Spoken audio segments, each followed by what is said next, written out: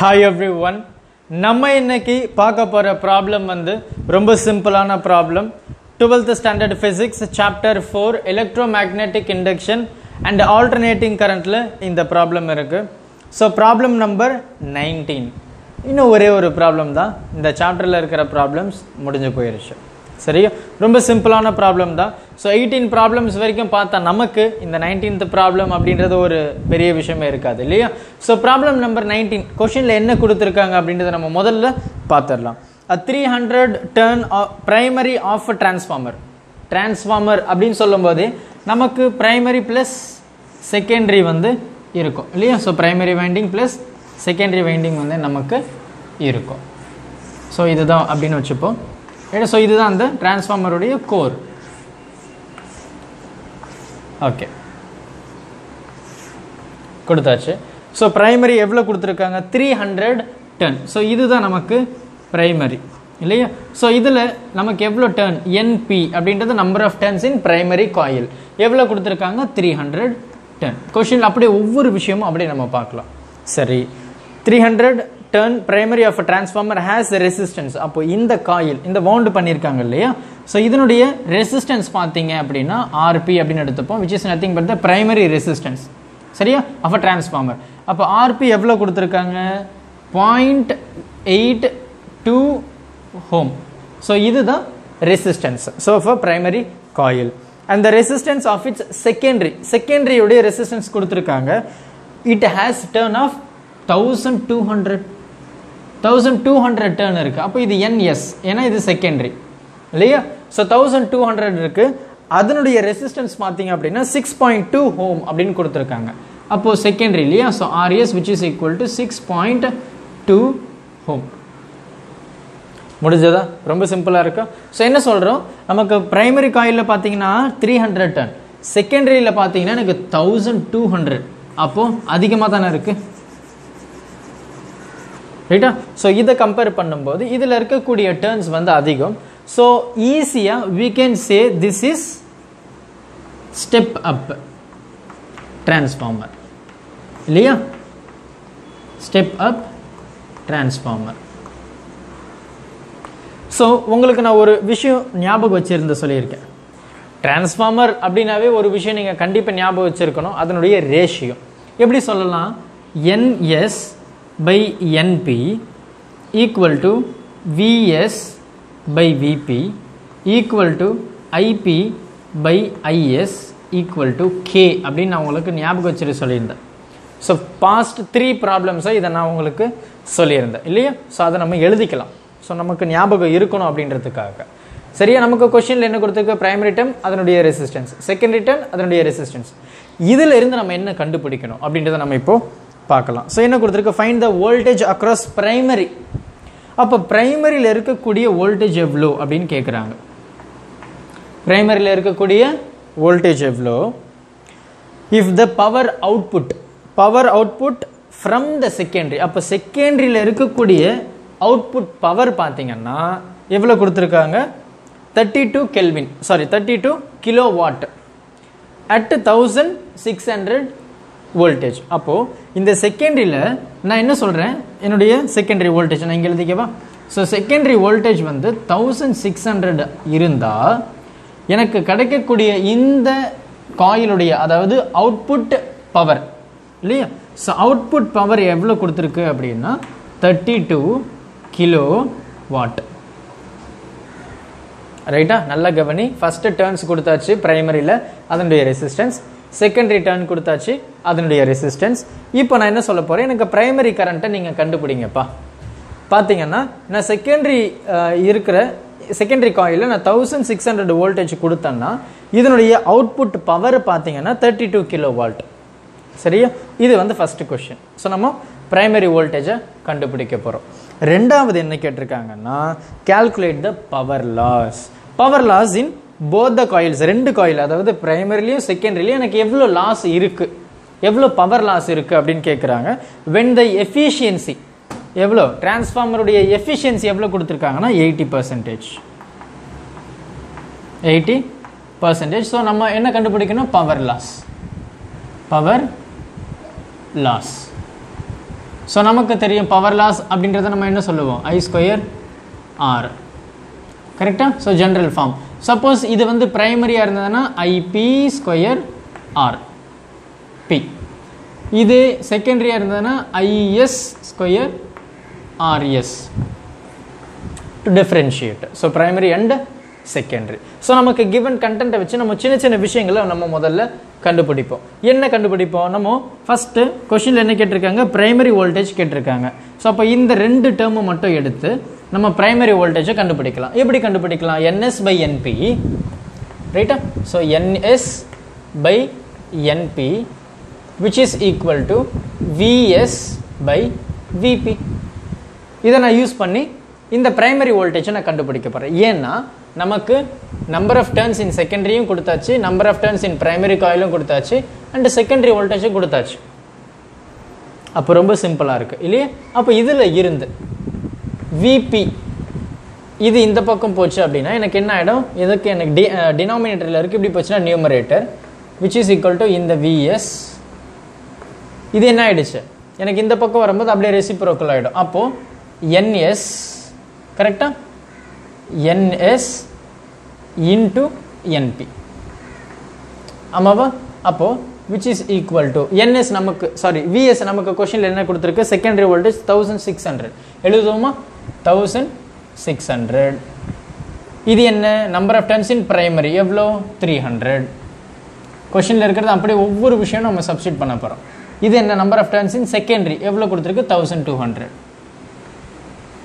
ஆமாவா கொடுத்ததை அப்படியே டைரக்டா சப்ஸ்டிட் பண்றோம் இந்த 0 கேன்சல் இந்த 0 கேன்சல் ஆயிடுச்சு 3 1s are 3 4s are 4 times 1 இது வந்து 4 அப்போ இருக்கிற அந்த ரெண்டு 0 அப்போ நமக்கு என்ன தெரியுது அப்படின்னா பிரைமரி வோல்டேஜ் எவ்வளவு கொடுக்கிறோம் பிரைமரி வோல்டேஜ் வந்து 400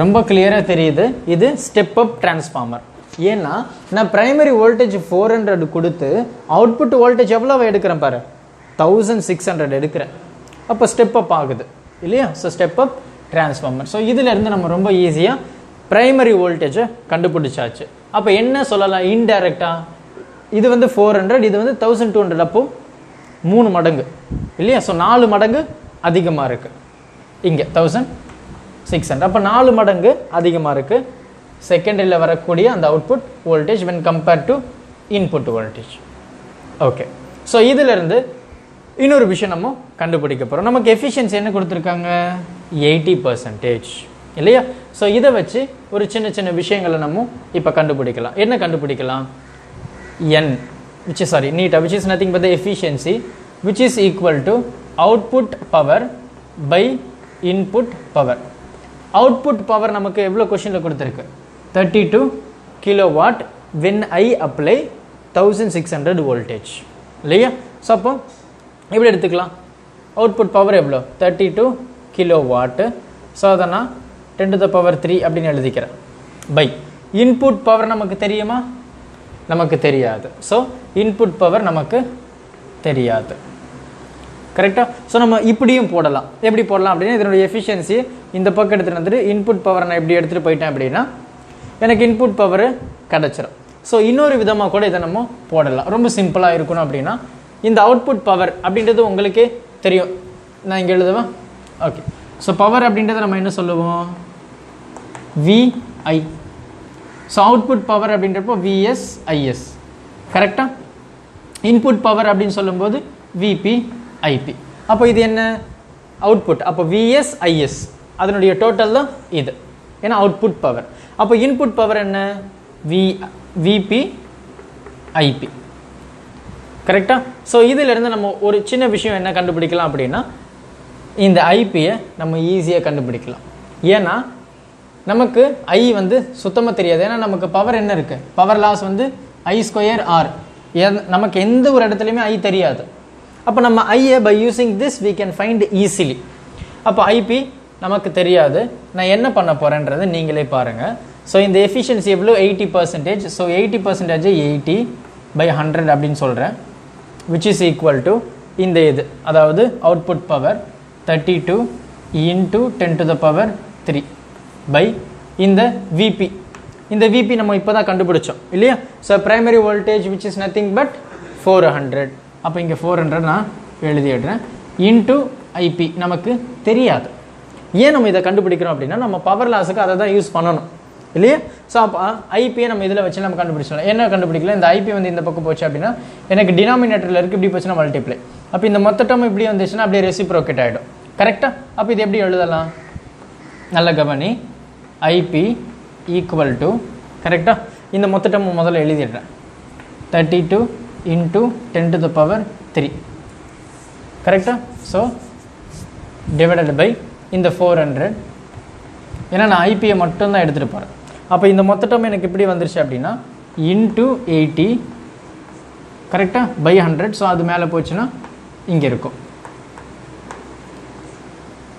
கரெக்டாக? இப்போ நம்ம எது எதெல்லாம் கேன்சல் பண்ணோமோ அதை எதை கேன்சல் பண்ணி நம்ம ஐபியை ஈஸியாக கண்டுபிடிச்சிடலாம். அப்போ என்ன பண்ணலாம்? இந்த 0 இந்த 0 இந்த 0 இந்த 0 இந்த 0 இதில் ஒரு 0 போச்சுன்னா 2. 4 8s are 32. அப்போ இந்த 32 போச்சு. அப்போ ஐபி நான் என்ன சொல்கிறேன்? IP which is nothing but 100 square அப்படின்றப்போ 10 ஸ்கொயர் அப்படின்றப்போ 100. அப்போது ஐபி பார்த்தீங்கன்னா எனக்கு 100. இதில் இருந்து நம்ம ஈஸியாக கண்டுபிடிச்சிடலாம் பவர் லாஸ் இன் பிரைமரி. பவர் லாஸ் இன் பிரைமரி, பவர் லாஸ் ரைட்டா? ஸோ லாஸ் பிரைமரியில் நமக்கு என்ன இருக்குது? ஐபி ஸ்கொயர் ஆர் ஐபி நம்ம இப்போ தான் கண்டுபிடிச்சோம் 100. அப்போ நான் அதை ஸ்கொயர் பண்ணிட்டேன் அப்படின்னா நமக்கு எவ்வளோ வருது பாருங்கள்? 100 into 100. அப்போது இப்படி வருமா? கரெக்டாக? ஓகே. ஸோ அப்போது அதுக்கப்புறம் இன்ட்டு ஆர். ஆர் என்ன? ரெசிஸ்டன்ஸ். எவ்வளோ கொடுத்துருக்கு? ஆர்பி நம்ம கொஷின்லேயே கொடுத்துருக்கு 0.82. கரெக்டாக? ஸோ இதுதான் ரெசிஸ்டன்ஸ். ஸோ இதை நான் மல்டிப்ளை பண்ணேன்னா நமக்கு என்ன வருது பாருங்கள்? 2 0 போயிடும். அப்போது 8200. இதுதான் நமக்கு பவர் லாஸ் இன் பிரைமரி காயில். அப்போ இதை நம்ம இன்னொரு விதமாக எழுதலாம். அப்படின்னா எப்படி எழுதலாம்னா 8.2 கிலோவாட் இப்படி நம்ம எழுதலாம். சரியா? ஸோ அப்போ எனக்கு 8.2 கிலோவாட் வந்து பிரைமரி காயிலில் லாஸ் ஆகுது. அப்போ செகண்டரி காயிலில் நம்ம கண்டுபிடிப்போம். செகண்டரி காயிலில் நம்ம ரொம்ப ஈஸியாக கண்டுபிடிச்சிட முடியாது. ஏன்னா நமக்கு ஐஎஸ் தெரியாது. அந்த ஐஎஸ்ஸை நம்ம எங்கேருந்து கண்டுபிடிக்கலாம்? ரொம்ப சிம்பிளாக அந்த பவர் ஃபார்முலாவை யூஸ் பண்ணி. அப்போ பவர் ரைட்டா இன் செகண்டரி, அதாவது அவுட்புட் பவர் இல்லையா?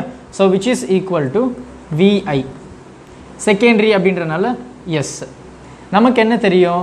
விஎஸ் நமக்கு தெரியும். அண்ட் பவர் இன் அவுட்புட்டும் நமக்கு தெரியும். பவர் இன் அவுட்புட் எவ்வளோ? 32 into 10 to the power 3. நமக்கு என்ன தேவை? ஐஎஸ். ஸோ ஐஎஸ்ஸை நம்ம அப்படியே வச்சுப்போம். விஎஸ் நமக்கு தெரியும். அது இந்த விஎஸ் இந்த பக்கம் வந்துச்சுன்னா கீழே வந்துருச்சு. Which is nothing but 1600. பார்த்தீங்கன்னா இந்த 0வும் இந்த 0வும் போயிடுச்சு. அப்போ இதில் 2 0 போச்சுன்னா ஒரு 0 இருக்கும். அப்போது 10 to the power 1 இருக்குது. இங்கே பார்த்தீங்கன்னா 4 times 6 4s, சாரி 4 4s. இது பார்த்தீங்கன்னா 4 8s. கரெக்டாக? 4 இது 2 times ரொம்ப சிம்பிளாக எழுதிருக்கலாமோ? So 4 1s 2s. சப்போ எனக்கு 2 இருக்குது, இங்கே ஒரு 10, அப்போ 20. கரெக்டாக? ஸோ 2 into 10 வந்து 20 ஆம்பியர். அப்போது எனக்கு செகண்டரி கரண்ட்டு பார்த்தீங்கன்னா 20 ஆம்பியர் இல்லையா? ஸோ இப்போ நம்ம இதை ஈஸியாக யூஸ் பண்ணி கண்டுபிடிக்கலாம். என்ன கண்டுபிடிக்கலாம் பாருங்கள். ஸோ பவர் லாஸ் இன் செகண்டரி, பவர் லாஸ்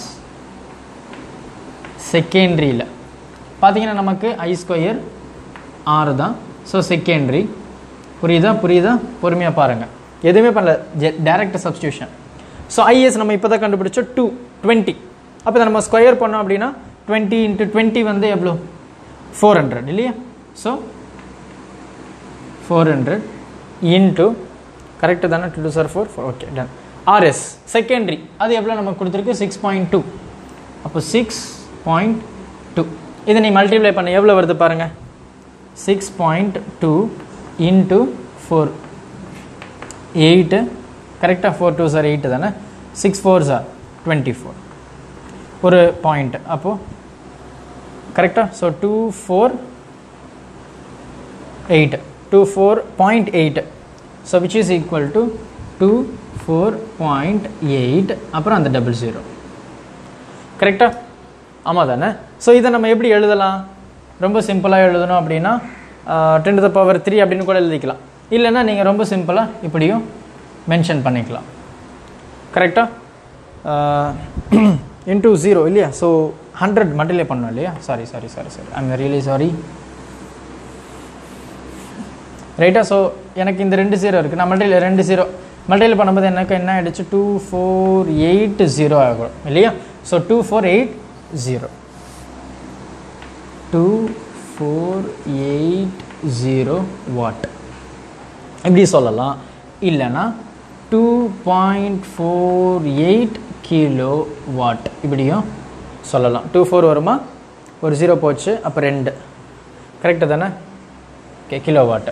ஸோ நீங்கள் இப்படியும் மென்ஷன் பண்ணிக்கலாம். புரியுதா? ஸோ இதுதான் நமக்கு பவர் லாஸ் இன் செகண்டரி காயில். இது வந்து பவர் லாஸ் இன் பிரைமரி காயில். ஸோ நம்ம என்ன கண்டுபிடிச்சிருக்கோம் பார்த்தீங்கன்னா இவ்வளோதான். ரொம்ப சிம்பிள். ரேஷியோவை எடுக்கிறோம், டிரான்ஸ்ஃபார்மர் ரேஷியோவை வச்சு வி ஆர் ஃபைண்டிங். இந்த பாருங்க, எனக்கு நம்ம 3 டேர்மும் கொடுத்துருக்கோம். ஸோ இதுலேருந்து விபியை நம்ம ஈஸியாக கண்டுபிடிச்சிட்டோம். கரெக்டாக? விபி கண்டுபிடிச்ச பிறகு நம்ம எஃபிஷியன்சி இருக்கு இல்லையா? ஸோ அதை யூஸ் பண்ணி நம்ம என்ன கண்டுபிடிக்க போகிறோம் அப்படின்னா ஐபி. எல்லா வேலையும் அப்படியே இருக்குது, சப்ஸ்டியூட் பண்ணுறோம். ஐபியை நம்ம கண்டுபிடிச்சாச்சு 100, அதாவது இன்புட் பவர், இன்புட் கரண்ட். கரெக்டாக? ஸோ பிரைமரி காயில் இருக்கக்கூடிய கரண்ட். ஸோ ஐபி தெரிஞ்சது அப்படின்னு நம்ம ஈஸியாக பவர் லாஸ் இன் பிரைமரி கண்டுபிடிச்சிடலாம். ஏன்னா ஆர்பி வந்து நம்ம கொஷனில் கொடுத்துருக்கு. ஸோ அப்படியே பாரு, அப்படியே டேரெக்டாக சப்ஸ்டியூட் பண்ணுறோம், கண்டுபிடிச்சாச்சு டைரக்ட் வேல்யூ. நம்ம ஐஎஸ் நமக்கு தெரியாது. ஸோ ஐஎஸ்ஸை வந்து நம்ம இதை யூஸ் பண்ணி கண்டுபிடிக்க போகிறோம். ஸோ கண்டுபிடிச்சிட்டோம் அப்படின்னா நமக்கு we got IS to be 20 ampere இல்லையா? ஸோ அதுக்கப்புறம் நமக்கு ஐஎஸ் தெரிஞ்சு போச்சு. ஸோ டேரெக்டாக ஆர்எஸும் நமக்கு தெரியும். அப்போ இது ரெண்டுத்தையும் நம்ம மல்டிப்ளை பண்ணால் வி கெட் 2.48 கிலோ வாட். அப்போ நம்ம அவுட்புட் பவர் தெரிஞ்சு போச்சு, எல்லாமே தெரிஞ்சு போச்சு. அப்போ இன்புட் பவர் சும்மா கண்டுபிடிச்சு பார்ப்போமா? ஸோ இன்புட் பவர் நமக்கு என்னவா இருக்குது? So input power which is nothing but the primary. சப்போ VP IP அப்படின்னு எடுத்துப்போம். கரெக்டாக? ஸோ இன்புட் பவரை நம்ம கண்டுபிடிக்கணும் அப்படின்னா நமக்கு விபி தெரியுமா? இப்போ தான் நம்ம கண்டுபிடிச்சோன்னு நினைக்கிறேன். எங்கே இருக்குது விபி? இது 400. அப்போ 400 இன்ட்டு, ஏன்னா அவுட்புட் பவர் கண்டுபிடிச்சோம், இன்புட் பவர் கண்டுபிடிக்கலாம் கோச்சுப்பாங்களா, அதனால்.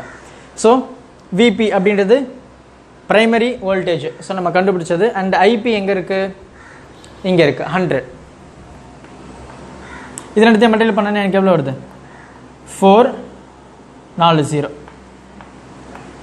அப்போது எனக்கு இதுதான் இன்புட் பவர். அப்போ இன்புட் பவர் எவ்வளோ? 40,000 வாட். கரெக்டாக? ஸோ 40,000 வாட் நான் இன்புட் பவர் கொடுக்குறேன். எனக்கு அவுட்புட் பவர் எவ்வளோ இருக்குது? 32 கிலோ வாட். ஸோ கண்டிப்பாக அங்கே லாஸ் இருக்குது இல்லையா? ஸோ 80% கொடுத்துருக்காங்க. இதுதான் நமக்கு கண்டுபிடிச்ச ஒரு சிம்பிளான விஷயம். ஸோ பொறுமையாக பாருங்கள். டவுட்ஸ் எதனா இருந்தது அப்படின்னா எனக்கு கமெண்ட் பண்ணுங்கள். உங்கள் ஃப்ரெண்ட்ஸுக்கு அப்படியே ஷேர் பண்ணிவிடுங்க.